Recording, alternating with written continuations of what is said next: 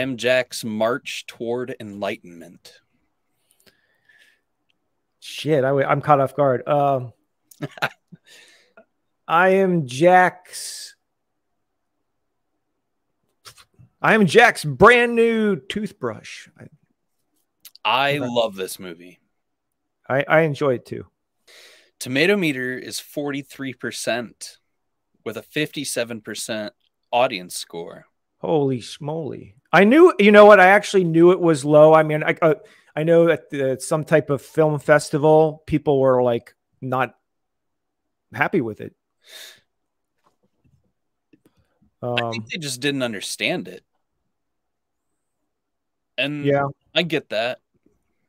It took me a couple times to actually really look at it with the drawings and in the different books. I mean, it's a lot to take in, I guess, at first, because you're kind of like, you know, they're talking about, all right, there's 3 copies of it. They're all kind of the same book. And then that one guy wants to figure out which one is authentic out of the 3 so he could, you know, summon the devil. But then what's the, you know what? I'm actually trying to think of the plot here. I know you got to get all organize all those drawings together. And some are not real, right? Yeah. Some are labeled LCF for Lucifer and some AT for Artistum Torquia. Artistum Torquia. That's the best. So basically you need Lucifer's signature on all 9 and then you can summon him. Yeah, and he doesn't figure that out. Something that attracts me a lot to this movie is he's a book detective. I didn't know that was a thing, and I think that's a awesome idea. He's moving around a lot. He's walking, he's going into phone booths, he's going back to the bookstore, he's going to different, like, I would say, mansions or expensive houses, and you know, countries, flying all over the world, and smoking a lot of cigarettes. Yeah. Some mysterious girl, you know, everywhere he goes, and then there's people chasing him. And what's the story on her? I mean, I guess I could kind of play a little bit because okay, so you know, I guess that's Ernest Ernest Hemingway's daughter. Oh. The blonde. But she can float around. Yeah, there's that one scene where she's like whoosh. She floats down. Yeah, I had to take a double take on that because it kind of is very subtle, you know. It just, she's like not using the stairs anymore. It's like a spiritual guide. So okay, so she's not like the devil. I mean, she's not. Some people think that. I kind of thought that, you know, I showed you that little drawing that I did that had.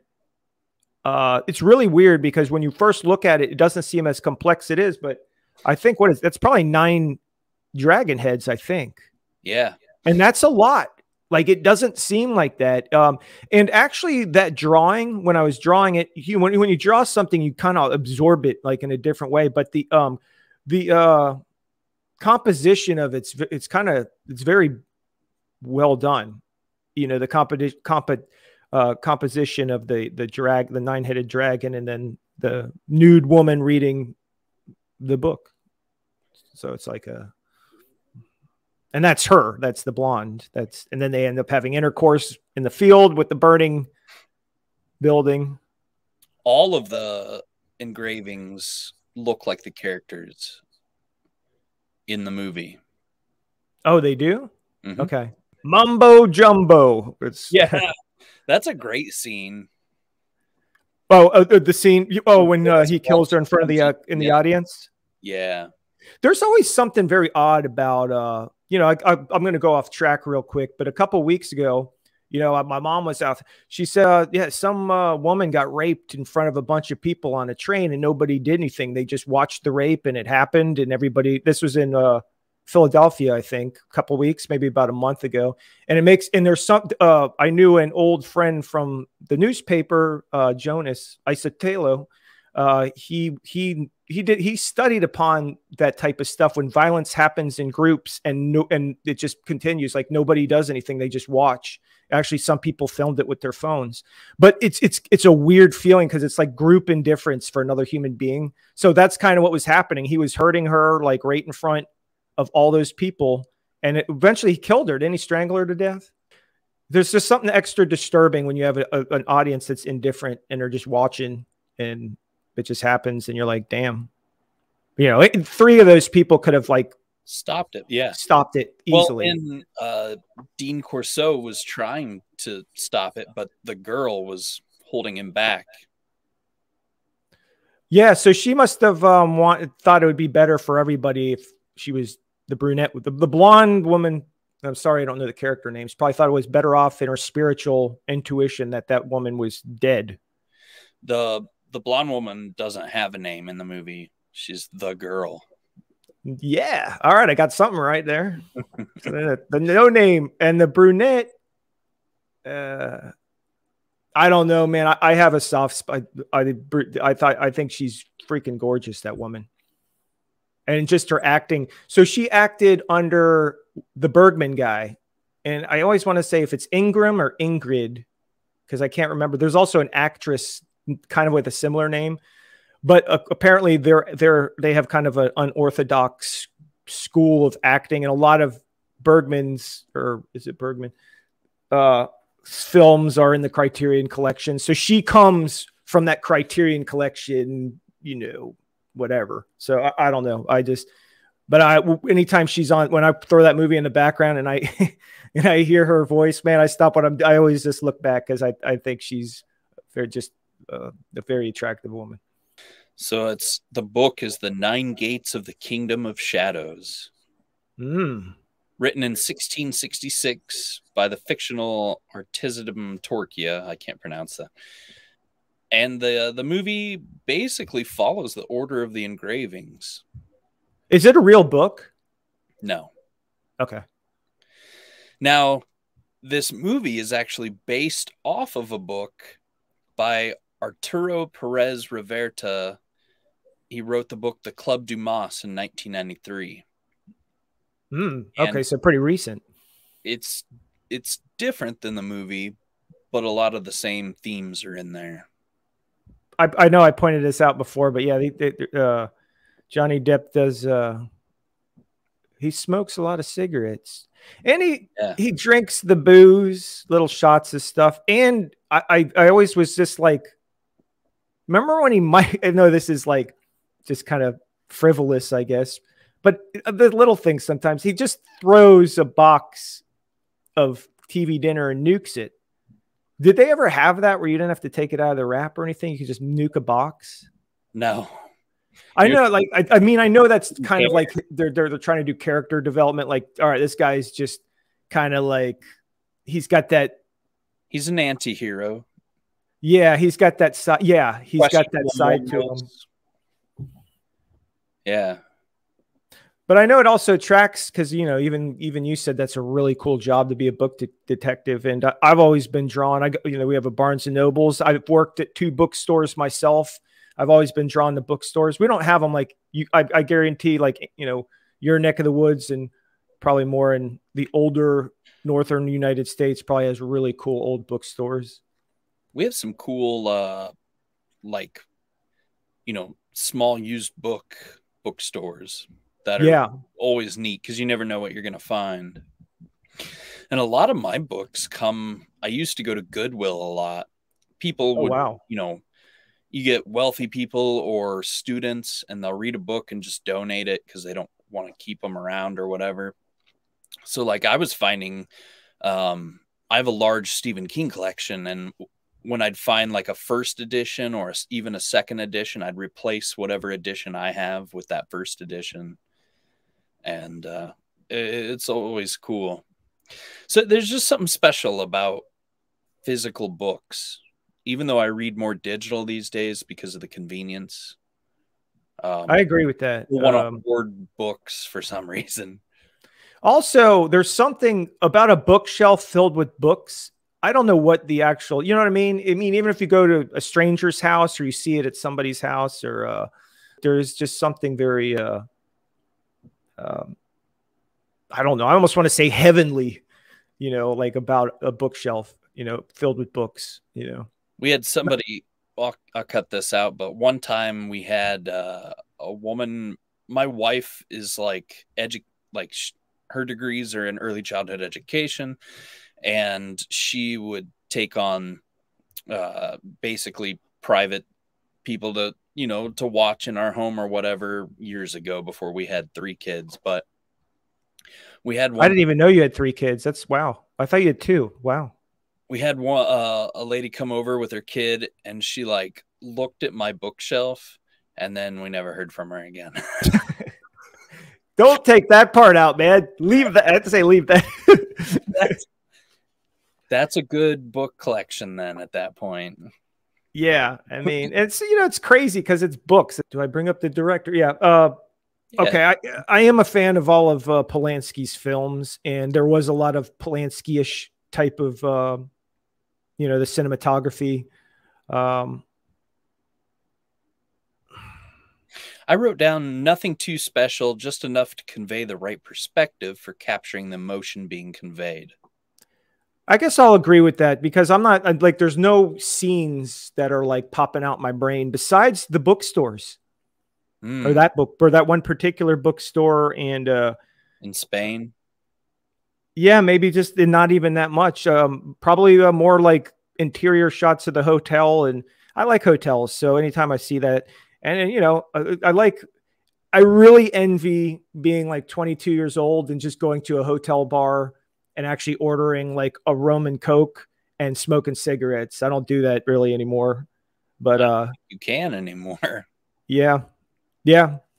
So when I see that, I envy. Sometimes I envy the anti-heroes' vices because, right. I used to love when we a were young, cigarette and and Wojciech Kyler. He also did Coppola's Dracula. Hmm. And I don't know wrote if I've a seen lot that. of music, but when there is, it adds to the drama, and it's very beautiful. The number like I'll sound like Jim Morrison. The number that usually kind of goes more like when he's moving, like going from A to B or whatever. It again reminds me sort of a little bit like Ghostbusters. Like it's just kind of uppity, puts you kind of like in a like the guy's on an adventure, he's on a mission, and the music kind of carries him, and then it goes with his wit and sarcasm a little bit.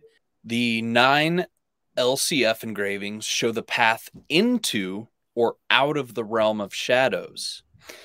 It's not really about summoning the devil at all. It is for Boris Balkan, but for Corso, it's not, who is our hero, actually. It's about exiting the evil of money and power and playing by the rules. So, in modern religion in the United States, rejecting money and power is kind of seen as evil often. And Dean Corso is the hero and Balkan is the bad guy. Now, duality is a heavy, heavy theme and probably the main theme of this entire movie. You have Boris Balkan and Liana Telfer, and then Dean Corso and the girl. Both Boris and Corso solve the 9 gates, but Boris did not follow the rules and was in it for materialistic gains, and thus fell to his fiery doom in hell. Corso followed the rules and went through the light into God's grace. And the quote I put down is from the movie, "What are you looking for, Mr. Corso?" And he says, "I'm not quite sure." So this first gate is titled Silence is Golden. And a knight rides through a fortified town with his finger on his lips. He counsels prudence or silence. So in the AT version, the castle has 4 towers. In the LCF, the castle has 3 towers. Another translation of the Latin there at the bottom is only one who has battled according to the rules will prevail. The castle in the image is the final destination, and this has significance in regards to the final outcome of the 9th gate. Number 4 is the physical domain. There are 4 phases of the moon, 4 cavities in the human heart, 4 limbs, 4 points of the compass and of the cross used to crucify Christ, 4 known physical forces, nuclear, radiation, gravity, and electromagnetism. And in some cultures, it's considered an unlucky or tricky number. So the number 3 is the realm of the spirit and perfection, the Holy Trinity: mind, body, and soul, birth, life, and death, consciousness, subconscious, and physical form. Most significant is that the number 3 represents new and challenging adventures with an assurance on cooperation from others whom you may require help. Consider the exploits Corso becomes involved in and the mysterious woman who joins his side. Typically, the number 3 symbolizes reward and success in most undertakings. So, right from the very outset, the first gate describes the final outcome. Will be either material or spiritual, will bring good fortune or bad luck, depending on which path is taken. Again, duality. We start to see the paths of Balkan and Corso. One is doing it for knowledge, and even eventually Dean Corso stops caring about the money aspect, and he's just like, he starts caring. His character development is good, while as Boris Balkan wants to kind of cheat the system, and he's not actually doing the 9 gates. He's having somebody else do it, and with his money and power, he thinks he can like reap the rewards of this without actually doing it, right? So the second gate is open that which is closed. A hermit before a closed door, a lantern on the ground, and 2 keys in his hand. Next to him, a sign that resembles the Hebrew letter Tet. The AT version, keys are in the right hand. The LCF, keys in his left hand. Keys refer to salvation or damnation. They're highly prized in occult circles. King Solomon's temple had 2 doors and also 2 doors to its oracle. 2 keys are required for the outer doors, a golden key for the right door and a silver key for the left door, right hand, left hand. Some keys are used on the inner doors, but they are turned from left to right instead of from right to left. This defines duality of the nature of these objects. Right can be left, or sorry, right can be light, light can be dark, right and left, light and dark. Whichever hand is used will determine how the door is opened and what route is unlocked to the seeker of material power or enlightenment and knowledge. Fargus, the old man in Portugal, had almost lost everything, but still kept those 2 crystal glasses. And when they go back to visit him, like there's a shot of the glass smashed on the ground, and then Corso finds the book in the fire. The third gate, wasted breath keeps a secret. So a traveler heads towards a bridge which spans a river. At each end, a fortified door bars access. On a cloud, a bowman aims in the direction of the road leading to the bridge. On the AT version, the bowman has 1 arrow, loaded and ready, pointing down. On the LCF version, the bowman has a 2nd arrow, this one in the quiver, pointing up. Another translation of the Latin there at the bottom is a missing word keeps a secret. Kind of foreshadowing like that the 9th page is actually missing, because those 2 guys put a forgery for the 9th key. And he goes back and he actually finds the page. They're all missing in the book store, and that page falls off a bookshelf. And that's how he gets the final real page of the ninth key. So, with the arrow pointing up and the arrow pointing down represents kind of God and the devil duality. The person who dares to seek to penetrate the boundaries of his powerful domain, who dares to grasp the hidden meanings to unlock the gates of secrecy. And it's also kind of a stark warning. The river represents a boundary and transcendence. It is strength and calamity. And so the bowman also represents Eros, or Cupid, who has gone through many reinterpretations, shooting his golden arrow to inspire love. But with 2 arrows, there's also the risk of hatred. The bowman holds more than a striking resemblance to the brothers that were in the shop. It is they who have removed one of the Lucifer engravings that we talked about and replaced it with a forgery. They represent the missing word that perpetuates the secret, the missing engraving, which they actually concealed in their shop. And as Corso leaves their shop in Toledo, danger descends upon him from above. The scaffolding falls, basically signifying that he didn't acquire the missing page. The fourth gate. Chance is not the same for all. So a jester before a stone maze, the entrance is closed by a door. 3 dice on the ground each reveal their faces. And when you add up the faces on each of those dice, you get 666, which is kind of interesting. So in the AT, that exit is bricked up, and in the LCF, it's open. A maze has potent symbolism. In Greek mythology, the labyrinth of Crete was so well designed that it was impossible for a person to find their way out again, leaving them as prey for the Minotaur. The Minotaur represents the beast inside of all of us that roams the labyrinth of the subconscious mind. The warning here is delve into the darker side of yourself, and you may never find a way back out. In Torquia's version, there is no way out.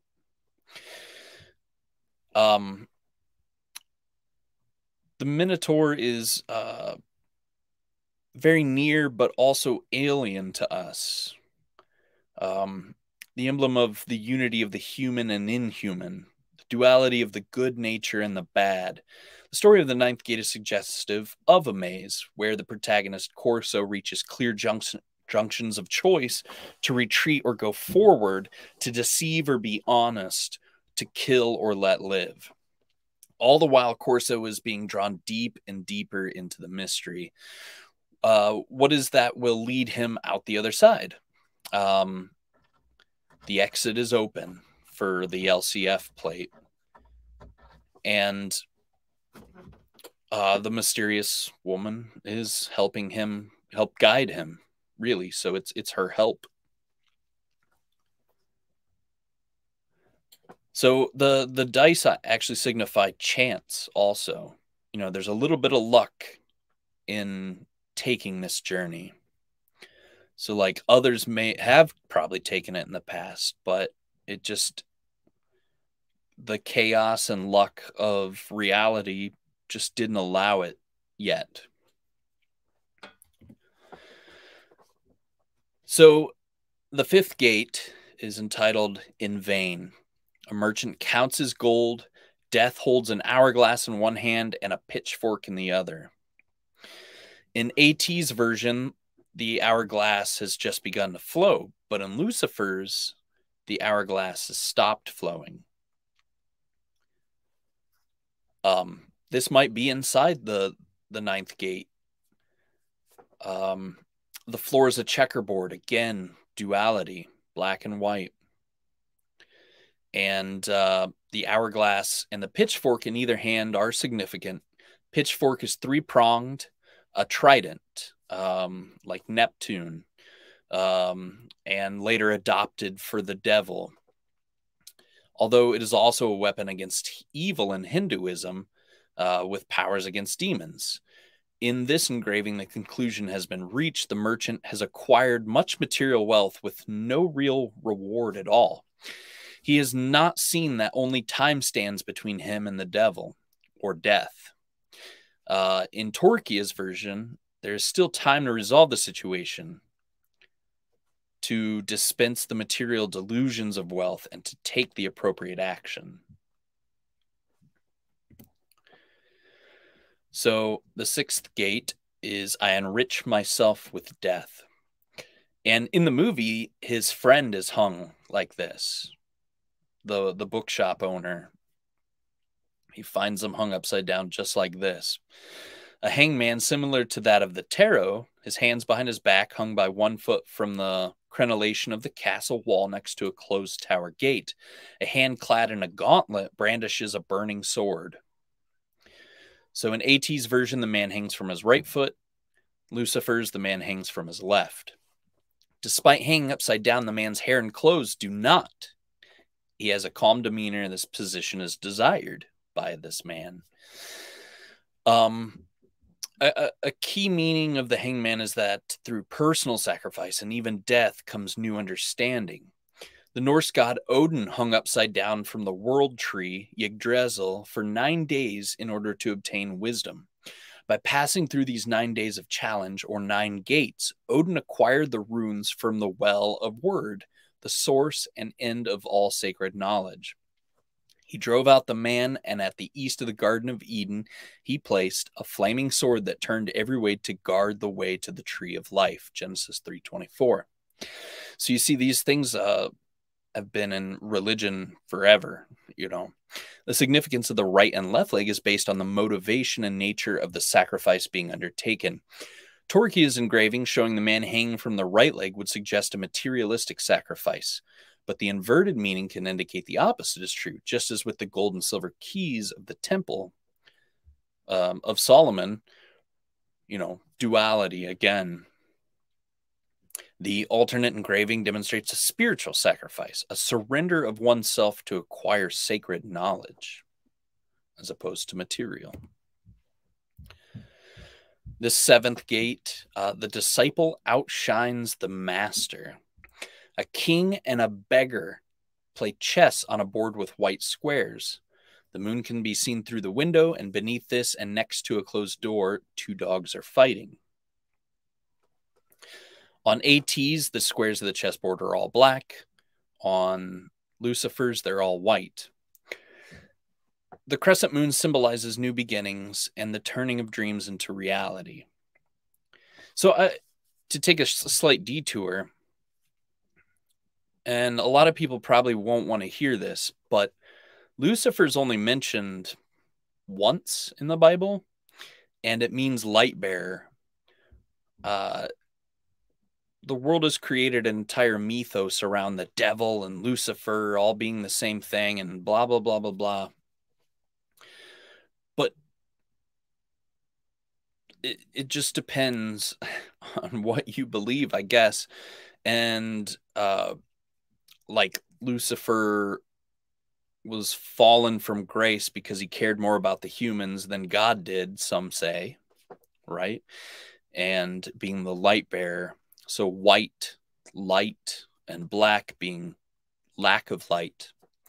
So a king and a beggar are playing chess, but they are equal in this situation. It's saying it doesn't matter if you're a king or a beggar, that if your intentions are right and you're seeking the right knowledge and not materialistic or money or power, that you can achieve a higher understanding of everything.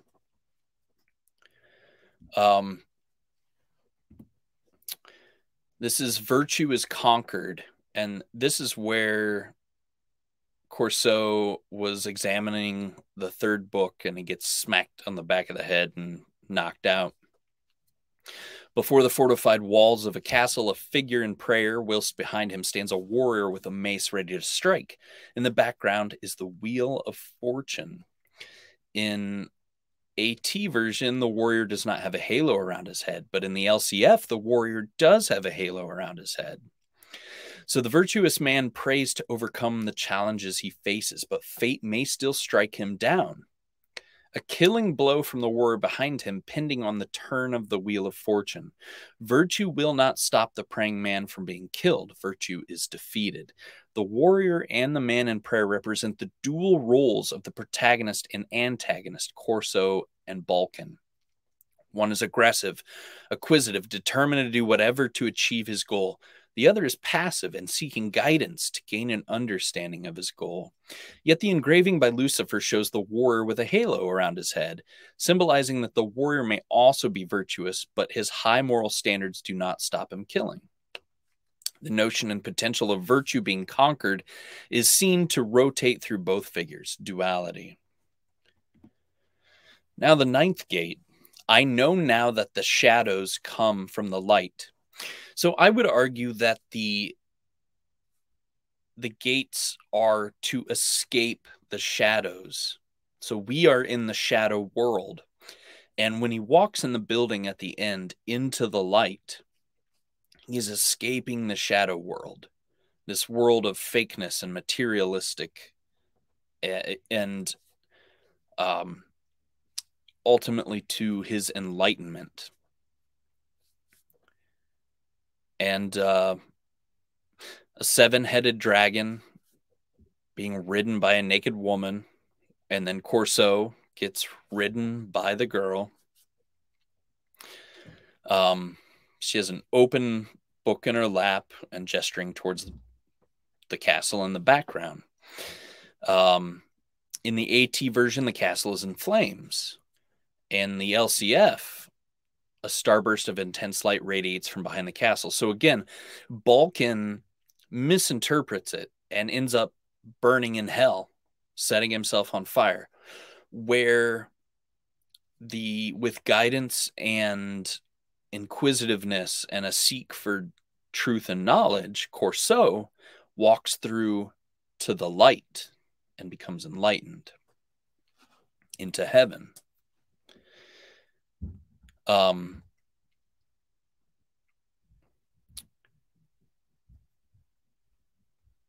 So this building is actually in France, and I'd like to visit there someday. In Balkan's copy of the Nine Gates, whom he acquired from Telfer, who bought it from the Sinesa twins, it's a forgery made to look like the others, the castle in flames. This leads Balkan to make the fatal error of mistaking fire to be a part of the ritual of the Nine Gate, and so leads to his rather grisly ending and his descent into hell. Duality again. And what Balkan says is kind of interesting. So to travel in silence by a long and circuitous route. Shit, I don't know. To brave the arrows of misfortune, to fear neither noose nor fire, to play the greatest game of all games, and win for going no expense, is to walk the vicissitudes of fate and gain at last the key that will unlock the ninth gate. And he was wrong. He cheated. He didn't play by the rules, which was in one of the actual engravings itself. Like in the very first one, you have to play by the rules. And so it's pretty amazing. And I hope by people who see this may actually like walk away with a new appreciation and want to watch this movie a little more. What do you think about all that crap I just said? It was excellent, man. And I can't imagine anybody that is watching this would not want to watch the movie after that. Unbelievable. And yeah, I didn't know. Now I want to watch it again with a, that's the, you just provided like, it's kind of interesting what movies are like, in creative writing, we get visual prompts, and then in movies, they write storyboards. This is like a movie almost that follows like these 9 drawings. Like you just kind of presented it like a visual art presentation, which is very interesting. It's kind of like the storyboarding, being and that's very unique if you think about it. I don't know too many movies that do that. That have the right. And the fact is, I learned this from Robert Crumb, but I don't know. I almost want to say it's George Groves and a few other ones. He would take a magnifying glass and he would go over the old medieval art and a lot of those artists and stuff. And let me fix this. He would discover things. So when you go through, that's exactly what it reminded me of. And I really enjoyed my favorite one's the beggar and the knight playing chess. It's just, there's something about that one. But, if you take a magnifying glass and you kind of go through things, you'd be able to see a lot of artists, even back then, put little Easter eggs. So there's a lot of really cool stuff with this movie and these drawings. And I think your fascination, probably obsession, healthy obsession, is apparent. And I think Polanski, who should be in jail for a little bit, would appreciate, and same with whoever produced it, your analysis of it. It's very good, man. Oh, I forgot what I was gonna say. That's okay. Oh, you said a lot, man. Yeah. And you know oh, that's very cool, man. Yeah, it's really neat how ingenious, and I think it's the original book that that writer deserves that credit, is like, not only do the engravings dictate the story, but like also everything. So like you said, storyboarding, so it's like almost he could have just came up with the engravings and then wrote the whole story around them. Yep, 100%. I just learned today that medieval drawings, like they drew certain animals really weird because they'd never seen them in real life, and Oh, they only cool. and then like, so somebody would be um paid to draw a giraffe or a camel, and they're like, oh, it has a long neck and a hump, and then so it looks like it turns into a Baronosaurus basically because they've never actually seen a camel.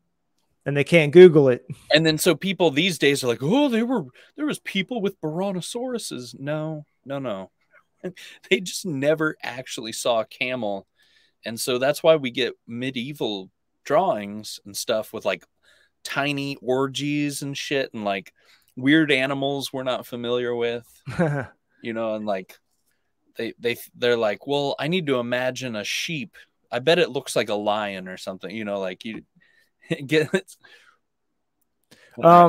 It's kind of interesting you said that, because probably like a week ago, Dr. Jessica Labby, I follow her on, she's friends with her on Facebook. She posted a famous painting by a famous artist, and the cat looked weird. It had human eyes. And she goes, I don't care what y'all say, this artist has never seen an actual cat in their life. This was drawn from, so I'm wondering, I don't know how much, cats were roaming around. I'm assuming this was somewhere probably, Europe, was he out, didn't travel and just heard about cats? And was that a similar painting? Probably it was about them. It was a whacked out looking cat, man. It was not like anything. It had kind of human eyes, the ears, anybody could kind of draw a little bit of a cat. They know this was, and the human face was perfect, but the cat, I laughed. I must have laughed for 10 minutes because she goes, no, this artist has never seen a cat. So that's exactly it, man. Where are we at? Okay. So 4.99 will be my final answer. And that comes after hearing your analysis, interpretation of the 9-gate drawings and the theme of the duality. And just real quick though, so you're saying in the Bible that the devil is mentioned once, and the devil's like a source of light? Lucifer actually translates to light bearer, and these only mention one spot in the Bible. Wow. Now the word devil is used other times in different parts of the Bible, and demon and other parts, and actually God, the Bible doesn't even have one God. It actually has like a whole bunch of them. The Elohim. When you start, if you dig into Hebrew and then start actually getting into like the history of the Bible's even been edited up until the 1950s. They changed things in the Bible that we know today. And then you have the children's Bible, and then churches don't even teach what's actually in the Bible. Like most people don't even know that the word, the word apocalypse is never in the Bible. The word rapture is never used in the Bible. The idea isn't even in the Bible at all. but like later people were like explaining shit and it became like things that were taught. It's really weird. Well, I did that drawing thing not too long ago. I had no idea about what the angels look like when I think it was Genesis or the Garden of Eden. Not even any real description on the serpent. And that's why I drew that angel, which was Well, four see, heads, couple wings, the four thing pairs. is it's just a snake. It's not actually the devil. There's no mention of it actually being the devil. And in the Hebrew, it's literally just a snake. So it's fascinating what we've done, what people have twisted and changed in Christianity and Judaism. Yeah. 50 years, 60 years, 70 years, even. I mean, even the appearance of Christ doing that drawing, somebody that was more dark olive skinned and, Yeah. not And this. that was the image we know today is thought to be Caesar Borgia, who was Leonardo da Vinci's boyfriend. And that's where the modern light-skinned white Jesus comes from. If you go look at images of Caesar Borgia, you're like, that's fucking Jesus. Wow. It's crazy.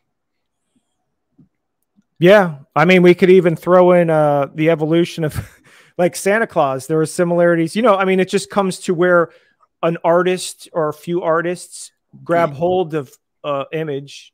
You ever seen Zeitgeist? That sounds familiar. So the Da Vinci was a genius, right? And the Last Supper, it's the original, like, why does Jesus have 12 disciples?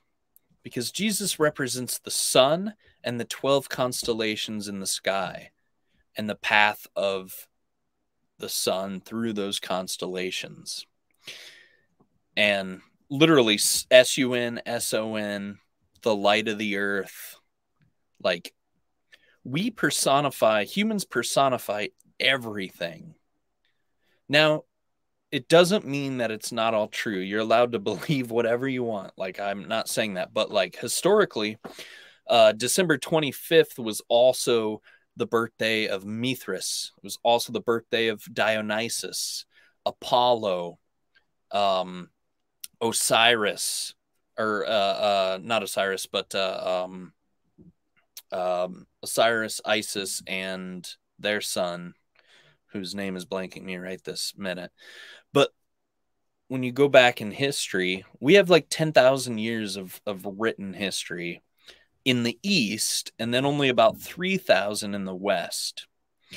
And the cuneiform tablets, there's a story of Anki and Enlil, and there's like all of these stories have exactly the same thing as Christianity. All they did was steal ideas from past religions, kind of wrap them up in Rome.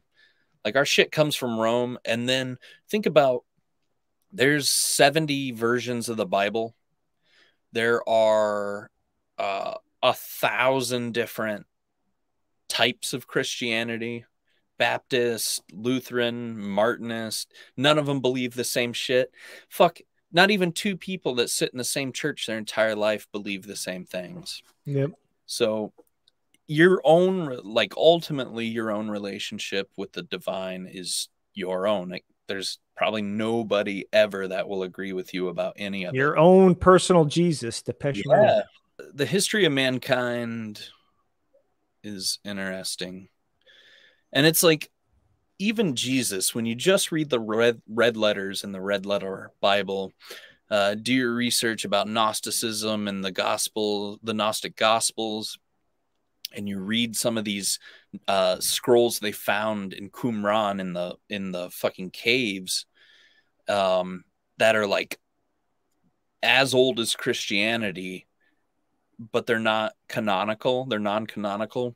And they say shit like, you don't need church. You don't need, God is everywhere. Why are you, like, and it's about enlightenment and experience, and like the material world is fucking all bullshit, and you know, we shouldn't have to worry about that stuff. We could have a utopia, but people as a species, we're still pretty fucking evil and selfish. We haven't evolved enough to really be better. And technology really makes us think we are higher beings than we really are. We're still very animal-like. Well, we could go back to Dune, which is, I don't know how many years in the future that is, but the whole thing is one of the ideas is we haven't evolved. No matter what, we're flying around in space, eating this spice, traveling way in the future. Technology is unbelievable, but we're still the same. Where is my mind? Where is my mind? Where is my mind?